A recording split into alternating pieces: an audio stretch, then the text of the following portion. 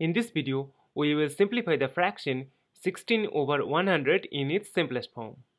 To do this, we will divide both the numbers by their greatest common divisor.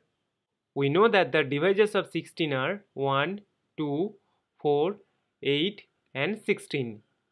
Whereas the divisors of 100 are 1, 2, 4, 5, 10, 20, 25, 50 and 100.